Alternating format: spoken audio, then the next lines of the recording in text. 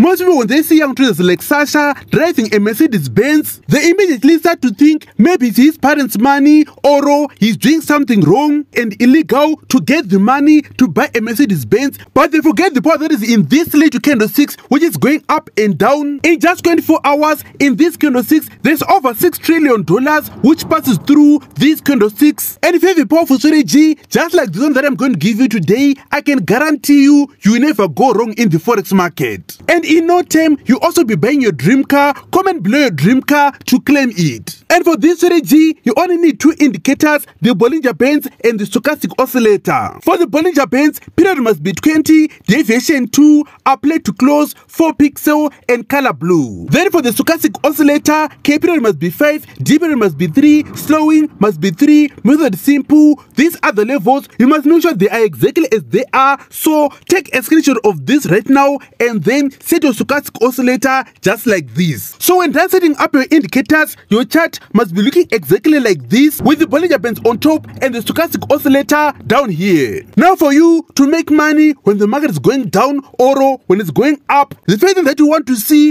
is the Bollinger Bands sharply pointing down exactly like this. Then now look at the stochastic oscillator. On the stochastic oscillator, you want to wait for it to go to the 80 level, which is the sell zone. You want to see a red candle which closes inside the Bollinger Bands just like this red candle. But since I want you to always win and also end exactly when the market is about to go down, let me give you an additional tip. So if you look closely on this second red candle which you have right there, you can actually see when that red candle closes, it's also the same time the stochastic oscillator is going below the 80 level. And now if you compare the first red candle and second red candle, one thing that you realize is that if you ended exactly on the first red candle, the market would have gotten into your direction. But the problem is this: the market actually went the opposite direction of your trade for some time, which means you would have gotten into drawdown. But on the second trade, you can actually see as soon as you ended the trade, the market would just go into your direction and would make money right away. So if you want to buy a dream car as soon as possible, make sure you master this strategy that I've just given you today.